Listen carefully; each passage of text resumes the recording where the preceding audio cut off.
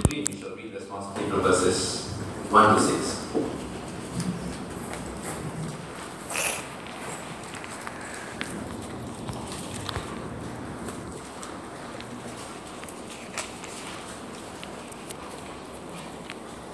Psalm 23 and verse 1. The Lord is my shepherd, I shall not want. He maketh me to lie down in green pastures. He leadeth me beside the still waters. He restored my soul, he leadeth me in the paths of righteousness for his name's sake. Yea, though I walk through the valley of the shadow of death, I will fear no evil, for thou art with me. Thy rod and thy staff do comfort me. Thou preparest a table before me in the presence of mine enemies. Thou anointest my head with oil, my cup runneth over. Verse 6 together. Surely goodness and mercy shall follow me all the days of my life, and I will dwell in the house of the Lord forever. God bless the reading of His word.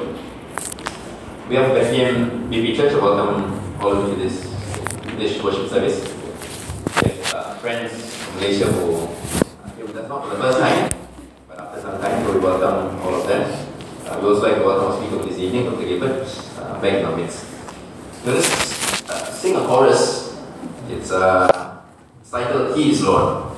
We shall sing this chorus twice through.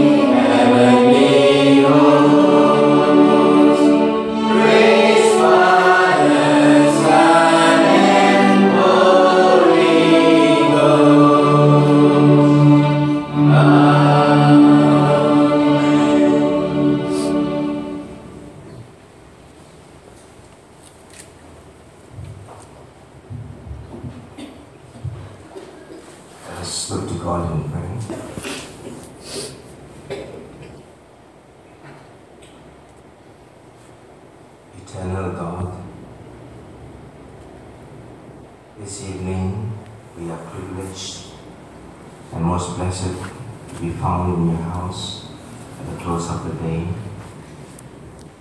Lord, we want to thank you that it is you who have ordained a day of rest for us, that after 6 days of labor, that we should be found in your house, resting in worship of you, Lord.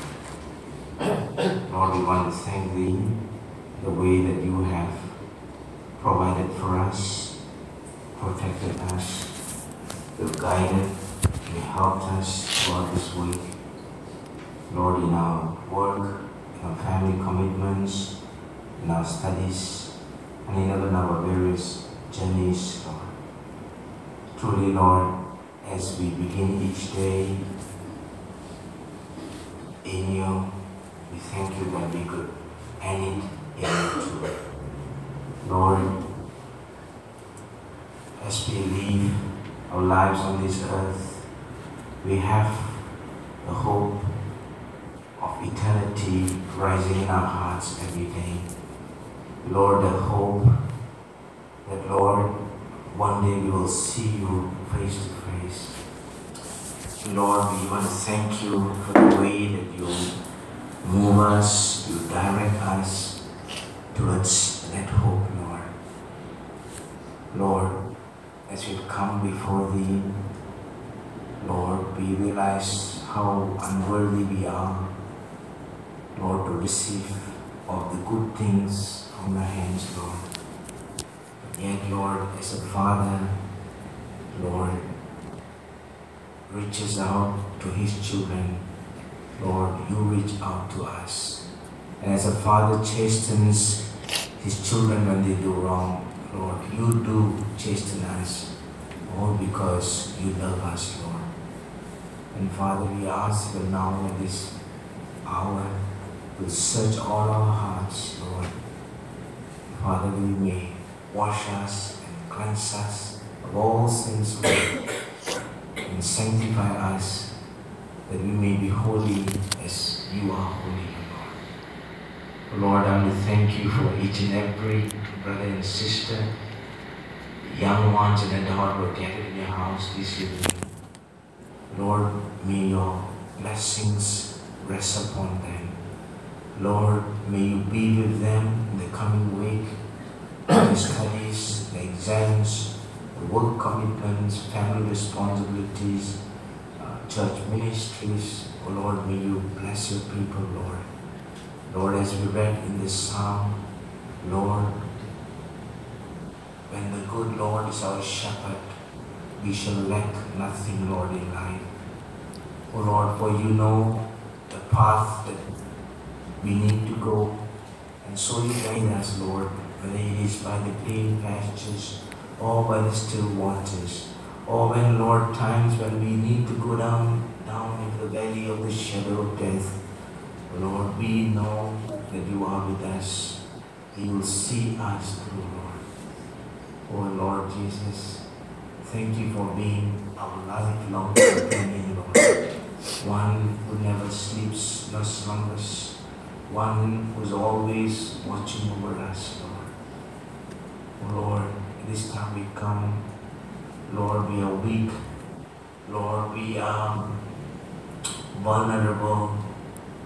Lord, we are aware that the devil is like a roaring lion, Lord, seeking to devour us. But Lord, when as we hear his fearsome roar, Lord, as we hear of his, the snares that he has laid before us, Lord, teach us, O Lord, to focus on thee and to run the race that you have set before us, to fight the good fight, Lord. Oh Father, in this evening, I pray that you will bless your servant Dr. Hubert as he brought your word. I pray you will anoint your servant and speak to us, Lord. Oh, teach us the words of faith and beauty, O Lord. Teach us, Father. Thank you for the offering your people have given, Lord. May you bless this offering and may you use it for the furtherance of your kingdom. We especially want to commit Reverend Money as he embarks on his mission trip next week for a week, that you will go before him bless the work of His hands. We thank Thee. We commit ourselves into loving hands. In Jesus' name, amen.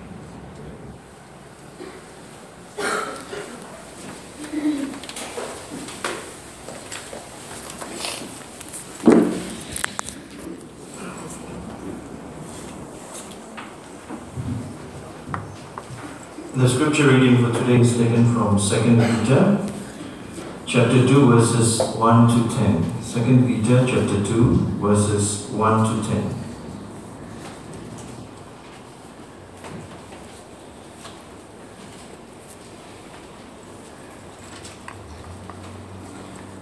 Chapter 2 verse 1 to 10. But there were false prophets also among the people, even as there shall be false teachers among you, who privily shall bring in damnable heresies, even denying the Lord that bought them, and bring upon themselves swift destruction.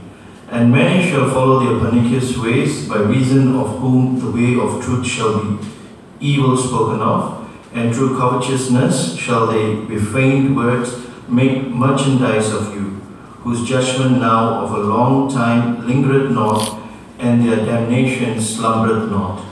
For if God spared not the angels that sinned, but cast them down to hell, and delivered them into chains of darkness to be reserved unto judgment, and spared not the whole world, but saved Noah, the eighth person, a preacher of righteousness, bringing in the flood upon the world of the ungodly, and turning the cities of Sodom and Gomorrah into ashes, condemned them with an overthrow, making them an ensample unto those that after should live ungodly. And delivered just Lot, waxed with the filthy conversation of the wicked.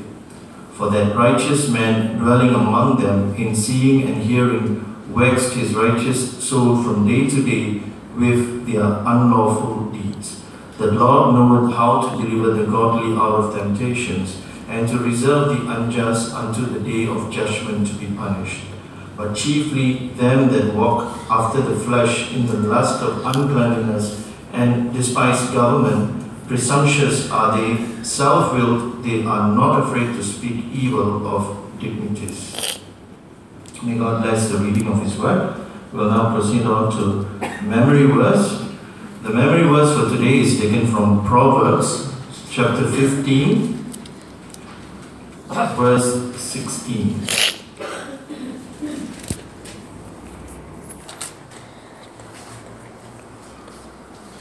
Proverbs chapter 15, verse 16. Let's all read these together. Proverbs chapter 15, verse 16. Better is little with the fear of the Lord than great treasure and trouble therewith. Let us take a few moments to memorize this verse.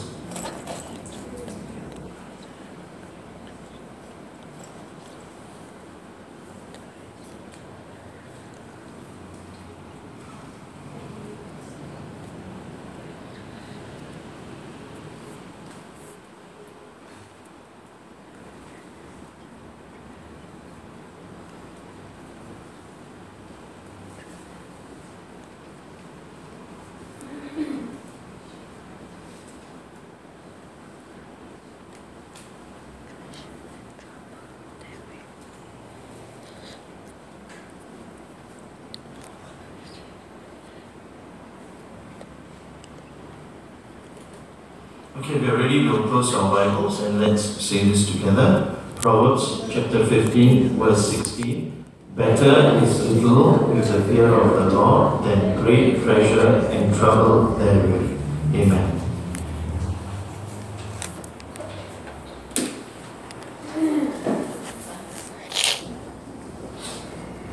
Before we proceed to the message, let's sing another hymn, Like a River Glorious.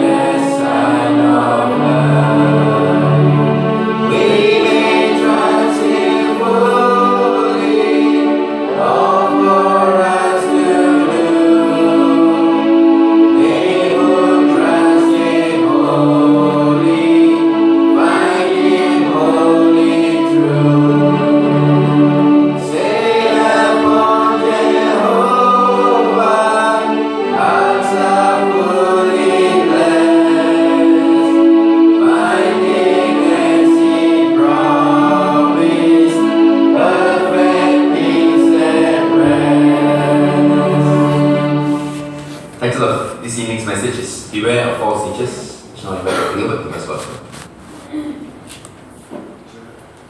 Children, you want to listen.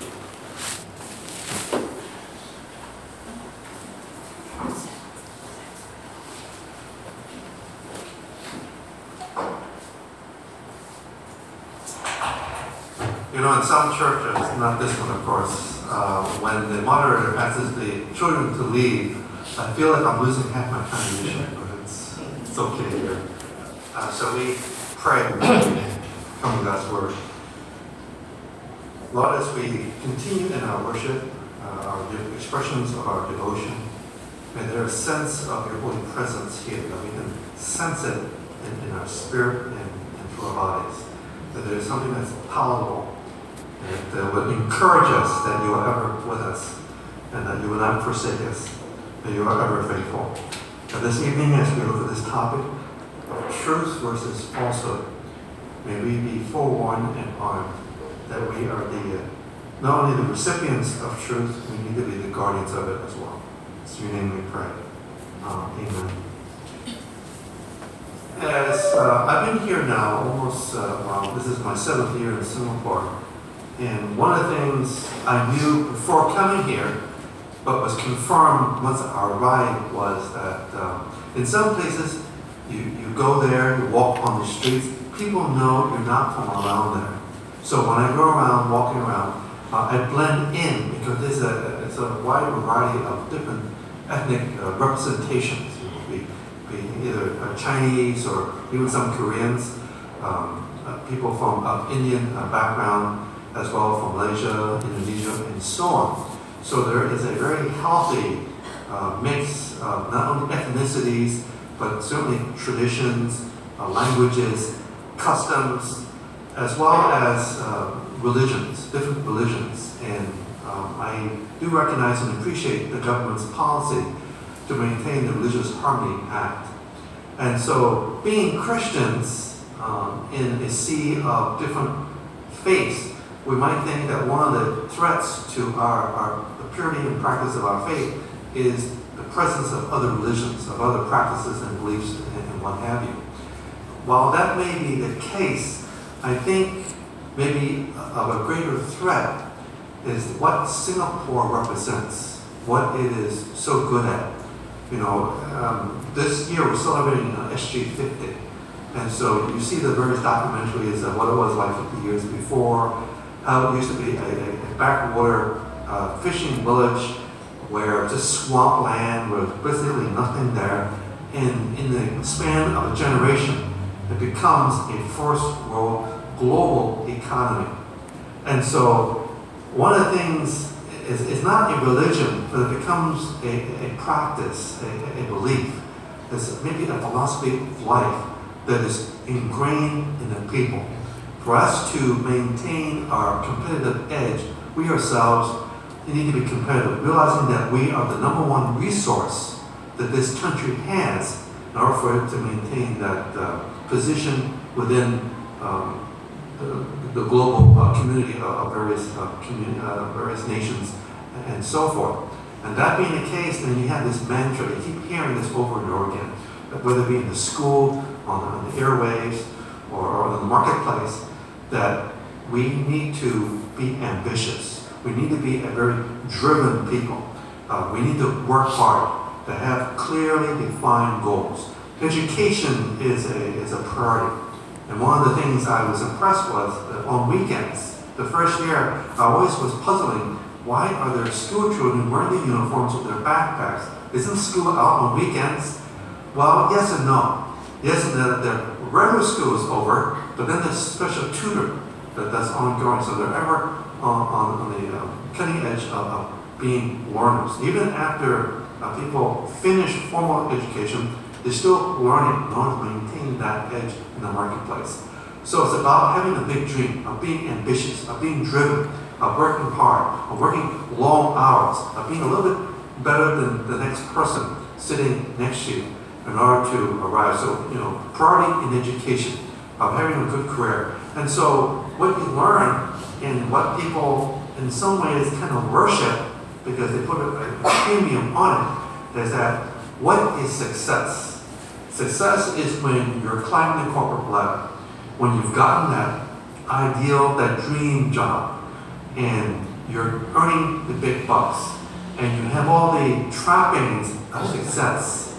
And so this, I think, more than anything else, represents a primary threat to our faith, because it is so prevalent. Everyone is thinking, believing, and doing it, including other Christians. We might be lulled in the false sense of, okay, those values, those practices and principles that this country that is using as a foundation to build its and achieve greatness, it becomes my values, my convictions, my principles, and my priorities. And then we need to stop and think, is this Christian? Is this found in Scripture? Or is there a possible conflict of interest? Now, having said that, I'm not saying that Singapore necessarily is the evil empire. I'm not saying that at all. There's a lot of good to it, but I am saying, based on, as we look at this passage that our brother has read there, we need to be discerning. We need to look around us and see the things that are declared illegal as good and successful and getting a thumbs up. Does that prove to be consistent with the values that the kingdom maintains, that the scriptures teach? And so the first point I want to draw is that we need to be aware of false teaching and beliefs that serves as a threat to the purity of our faith, to the church. And that's certainly found in the first three verses here, where it talks about the false prophets and the false teachers who teach and introduce destructive heresies. And again, we're not necessarily false religion, but anything that would drive us away from God, that puts distance, that can then be a threat to the well-being of the church, because we're founded on the truth. And so we need to ask, well, what is the truth according to Scripture? So we need to be discerning. Now notice that verse 1 begins with the word but. And so what that says is that what follows in these verses in chapter 2 is a contrast that what went before. So we look at chapter 1 at the end of it, and we see particularly in verse 20 and 24, it talks about prophecy and prophets whom the Lord has sent. And it talks about the interpretation of Scripture, the interpretation of prophecy. It needs to be consistent with what God intends the meaning to be, and not to come up with our own interpretation. And so that's the contrast. So what it is that chapter 1 ends with, so this is the truth. It's according to God's word as God intended. But there'll be those who would take Scripture and twist it around and come up with their own interpretation, which would prove false. And so that's what Peter means by destructive heresies here. And so I'm thinking, well, can we think of a modern day example of a false teaching or what have you? A number of years ago, when I was still in the States, once in a while I would turn on my television and to the channel, to particular religious broadcasts. I suppose there are religious broadcasts here in Singapore too. So I was doing this one weekend, Sunday evening, and it was broadcast from New York City. And the speaker that evening was a man by the name of Reverend Ike. And one of the things I noticed right away was he was a very smooth communicator. He didn't use notes, he simply flowed, and he was very humorous. And as the camera would pan the audience, it was a mixed audience, a pretty large, fair-sized representation of at least several hundred people, if not more. People who were Caucasians, people who were Afro-Americans, and there were some Asians and what have you. And so that was very, very impressive. So that was another thing I noticed from that broadcast. But as I listened to the content of his message, he was proclaiming what we would call the prosperity gospel. And as he was speaking, he was modeling the prosperity gospel. You know, speakers sometimes use their hands for gestures, and Reverend Ike was one of those. And so when he would use his hands and wiggle it around as he spoke, the rings on his fingers would flash because of the lighting there, the term lighting, what have you. And, you know, we're all born with 10 fingers, well, most of us are born with 10 fingers. And he must have had at least 10 rings, at least one per finger. And some of these were large stones. And so obviously the larger the stone, the more brilliant and more shiny it was. And then he had a diamond brooch that held his tie in place. And I think he had a diamond earring too. So he was a walking showcase, like somebody from the jewelry store, in one of those models that had it all, you know, kind of thing. And so he was a walking advertisement of his version of the gospel. And he would have people come up and give testimonies how with more faith they were able to get straight A's in school, or get that promotion, or got healing from sickness. And so his gospel was basically this: you need faith to be healed. You need faith to get rich. You need faith to get answers to your prayers. And so the focus of his version of the gospel was that if you have sufficient faith, then you'll be blessed materially with various possessions, you know, new home, car, clothes, rings, you know, kind of thing here. And so the danger was that as attractive as that was, as compelling as it may have been, what he had emphasized, the material tended to underemphasize and put in the background the spiritual aspect of life, of the spiritual blessing that God has intended and promises in the Scripture. And what was also de-emphasized was pursuing a personal relationship with the Lord and fostering fellowship relationship with brothers and sisters in Christ in order to build up the church that will provide a corporate witness, you know, as light and salt. And so that certainly would be something that you see even in Singapore, where various versions of the prosperity gospel is also proclaimed.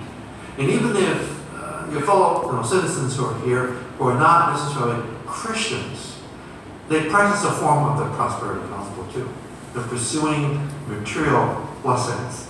And so then the question is, if we profess Christ, if we are encouraged to read the Scriptures, are we going to read it from God's perspective or from the world's perspective? Are we interested in the truth that transforms, or are we simply interested in a truth, quote unquote, that will get us further ahead? Is our focus more on ourselves and what I can get out of life, or is the focus more on the Lord and whether He will be honored through my decisions and through my lifestyle and conduct and so on? And so again, false teachings and false teachers that represent a threat. And so they come in various garbs, not necessarily religious, can be very secular. And because it's so prevalent, you know, you see it on TV, you go to the movies, you go out on Orchard Road and what have you, you see it everywhere. And what becomes so dominant, what becomes so familiar, can become less and less threatening to the point where we let our guard down. And we get so used to it, we're no longer alarmed or concerned that maybe this is leading us away from the Lord and making us blind to what is the truth. And so we need to be ever vigilant, going back to the Scripture. Without doing that, we can lose our bearings, our frame of reference. As we continue in verse 4 to 6 here, I would say that here I could summarize those verses where God will condemn those who are false teachers, false prophets, and those who follow their false teachings. And in this passage here, Peter brings out a number of examples of this principle of those who are, he would classify as the ungodly or the wicked, and how God deals with them, in contrast to how God deals with the righteous. And so you see the example of him mentioning the angels when they sin in verse 4. How God has confined them to darkness and reserved them to the day of judgment. And then he goes on in verse 5, talks about God did not spare the ancient world. And so he mentions a reference to the flood and to Noah. And you go back to Genesis 6 and recall the story of Noah and the flood. You realize that God looked at the world, looked at mankind, and basically kind of threw up his hands and said, this is really, really bad. And the only way to get things right is to just do a complete sweep and wipe mankind off the face of the earth and start over again. And so that's what he did. And it seems kind of extreme, but it shows you just how bad things are. And I'm so thankful that at the end of it all, God swore he would not do it that way again. So we won't have to worry about flood. We just have to worry about Hades, and that's all we need to worry about, you know. What's that compared to the flood, right? So what Peter is saying that, okay, there were the bad angels. God will not ignore them, will deal with them. And there were the wicked among mankind, and so God deals with them as well. And then finally he mentioned the episode with Sodom and Gomorrah, how God sent a fire in order to obliterate that generation there. And so again, through these examples, what Peter is emphasizing is that God will definitely deal with all forms of wickedness and evil, particularly those who would pervert the truth, those who would deny his lordship in their lives, and who would exercise an evil influence on others. And so it's very clear that God is a very holy God. It's a God of justice, and he's not going to allow things to be as, to remain as it is. Although they did have a chance to repent, those who were ungodly refused. And because of their hardened hearts and unrepentant spirits, God finally had to execute judgment. So there's a period of grace, yes, but it's not infinite. It's not like forever. So God will not put up with wickedness forever. There's going to come a time when a person has crossed the line to the point of no return. And at that point, they will face certain punishment because of their guilt. As we move on, you look at in verses 7 and 8, where instead of now focusing on God judging and punishing the wicked, now Peter addresses God's dealings in relationship with the righteous. And in doing so, it uses as an example righteous Lot. Now you might think, well, Lot wasn't such a great fellow after all. When his uncle Abraham asked him, okay, well, look at the land before us.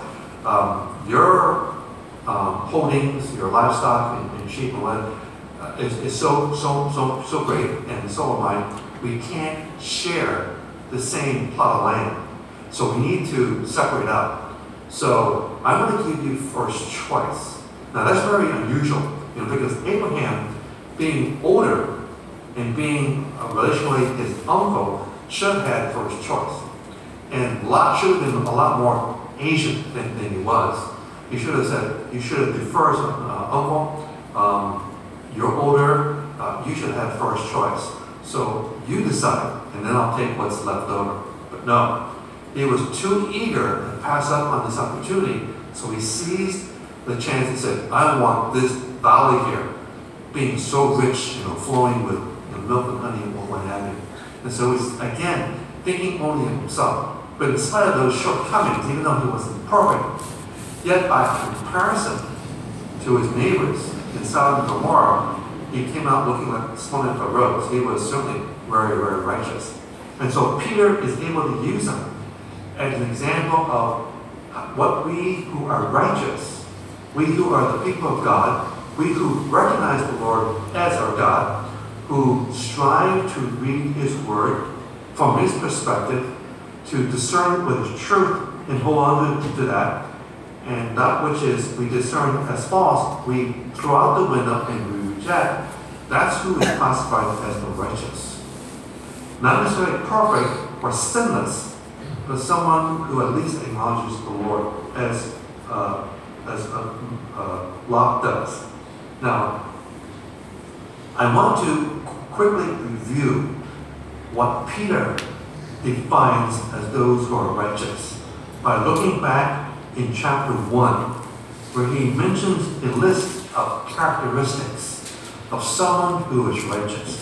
So back to chapter 1, and we're going to look at verses 5 to 7 really quickly. I'm just going to mention all of the attributes. So Peter lists them out here. Beginning in verse 5, faith, goodness, and knowledge. Then in verse 6, add on to self-control, perseverance, and godliness. Then in verse 7, he added mutual affection and love. And so these would be, I would say, it reads certainly like the fruit of the Spirit. Love, joy, peace, patience, kindness, goodness, and so on. So these are key attributes that should be very evident in the life of someone who is righteous. And when that is true, then God will look at that person and saying, you are righteous. And so what Peter mentions in back to chapter 2, verses 7 to 10, applies to that person. And so one of the challenges for us this evening is, well, if there are two kinds of people in the world, those who are righteous and those who are wicked, which category am I? Not my own assessment, but from God's evaluation. Whom does he think that I am? Am I righteous or the wicked? Then I know which verses apply to me. And so Peter does not leave us in ignorance. He tells us, go back to chapter 1 and saying, if what is described as the righteous, you see it in your own life, at least it's forming. May not be perfectly developed, but at least you're growing and developing in these areas, and you're conscientiously trying to pursue these expressions of godliness, then you're classified as righteous. Just like Luke, you don't have to be perfect. You don't have to totally get it all together and get everything working just right. But so long as you have the right attitude, and so long as you're respectful about Scripture, that you interpret the way God would interpret it, to call true what he calls true, and to call false what he calls false, and you acknowledge the worship in your life, and you submit to his authority, then you are righteous. And certainly one of the things, that sounds like a lot of stuff to keep in mind. Let me simplify. All you need to remember is, so long as I strive to be like Christ, keep it simple. You focus on that, then all these other things that Peter mentions in detail will naturally start to develop in your life. So am I becoming more like Christ as I read the Scriptures, practice this various spiritual disciplines, and go about life? And so back to here in verses 7 to 10, the key thought that comes out here is that God knows those who are righteous, and he treats them special by protecting them. He doesn't pull them out of the world. He leaves them in the world, just like Lot was living for a time in Sodom. Not the best of places. But God was able to preserve and protect Lot because he was someone God considered as righteous. And so if you are righteous, God will see that, and then he will treat you a certain way. That is certainly the opposite of the way he treats the wicked. So even now, even though there's some eschatology, end time ideas here, where we're talking about a person's eternal faith, eternal judgment versus eternal bliss. I'm talking about life like right now, today. God will already, kind of like a sheep and a goat, in a manner of speaking, where he separates out those who are righteous and those who are wicked in terms of how he treats them. And in this passage, again, Peter uses Lot as the example here. And you go back to the early chapters of Genesis, you'll read that he had 2 daughters, and he was living in the outskirts of Sodom. And what Peter is saying, he was constantly grieved in his inner spirit, because as he saw the conduct of his wicked neighbors, it was simply the contrast of night and day, and this wore heavily upon him. And the very fact that he was bothered by all this is a testament that he was righteous. Because if you're living in a place like Sodom and Gomorrah, and you don't feel anything, you feel everything is normal, that is a bad sign that you have been so ingrained and integrated into the world that you no longer distinguish what is of God and what is not of God, but that which is of the world. And so give Lot credit.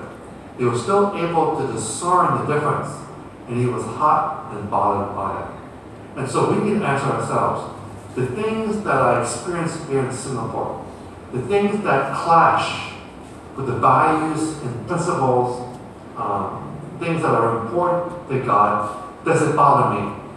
Does it stir something within my conscience? Do I experience an inner tension? Then that's a good sign. It is a sign of spiritual health. Because if you don't experience that inner tension, then it's a sign of you not being very healthy. It's kind of like you losing the sensation in your skin because of some disease or injury. And so when you become numb, then you can't tell the difference between what is pleasure and pain. And so there is a symptom of the wicked who are spiritually numb and insensitive to the things of God. They're no longer able to discern.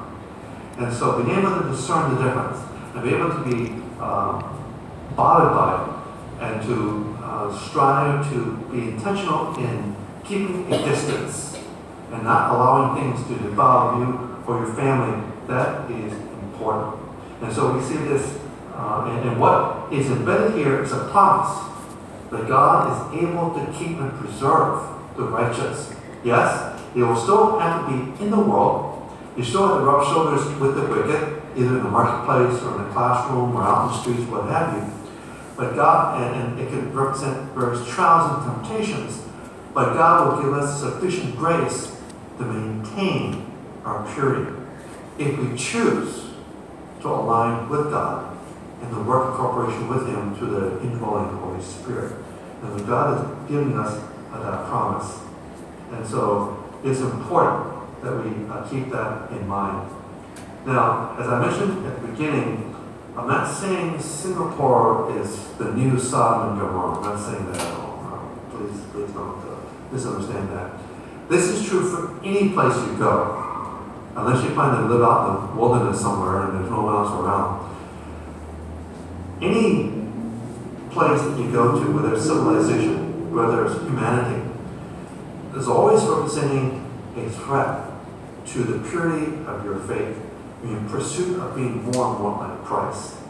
And so the bottom line is, am I discerning enough to discern if there is a potential conflict of interest or a conflict of principles, or there's a potential clash in values, of convictions, of beliefs, of things that I would consider of a priority or of greater importance?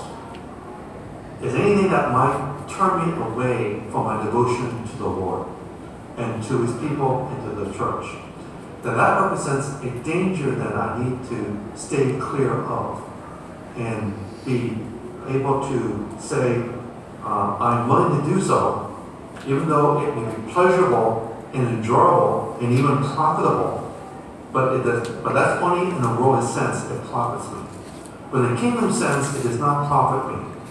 And I would rather be spiritually rich than to be materially rich and be spiritually poor. And so can I make that distinction? And then we need to ask ourselves as we review this passage, What are my principles? What values do I hold close to my heart? What priorities do I have? Do I seek first His kingdom and His righteousness? And am I discerning enough to know that certain things that are counter to His teaching should hurt me, should trouble me? Am I discerning enough? Or have I gotten so used to it, I've become desensitized? And the only way to maintain that sensitivity is to return again and again to God's Word. To do what Peter did. And what did Peter do? He instructed his readers. He referred them to Scripture, which was his writing. No doubt he interceded for them in prayer. And so there was mutual accountability and admonition.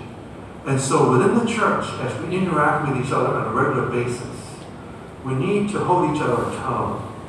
We need to remind ourselves this is of God, or this is not of God, in order to exhort one another to pursue His kingdom agenda and become more and more like Christ. And if we do that, we will remain true and steadfast by claiming God's promise that He will rescue us and protect us, just like He did Lot and Noah in days of old. And so, if we can be discerning in terms of what is true and what is false, then we would have fulfilled our stewardship, and we would incur God's commendation rather than His condemnation. May this be true for us here at Bethlehem BP. Shall we pray? Lord, as we consider the words of Peter, that all prophecy is by your interpretation, not by the will of man or by man's whimsical interpretation, then we would know what the truth is. And as you have promised, we will know the truth, and the truth will set us free. Free from what is false, what can lead to compromise of our integrity, of our purity, of our righteousness, free from the bondage of sin and all the things that would degrade and defile us. May we not only be discerning, but let us claim the promise that you're ever with us, to protect us, and provide us with the necessary resources to stay true to you. And let us be mindful of our stewardship to hold each other accountable here with Bethlehem, that we would be role models for one another, to encourage one another, to teach one another what is this passage saying from God's perspective. And if we do, then truly we'll be light and salt here in Singapore and beyond its borders. It's in your name we pray. Amen.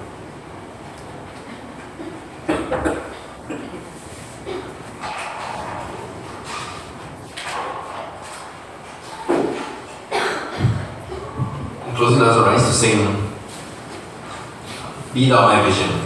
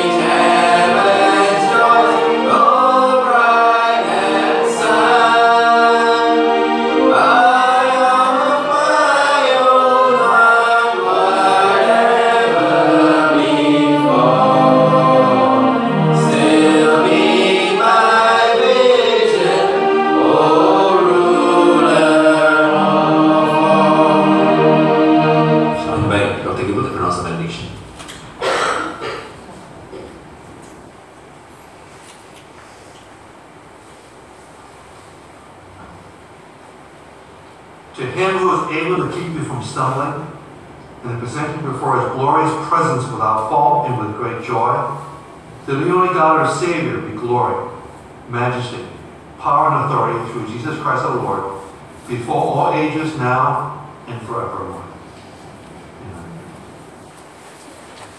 Amen.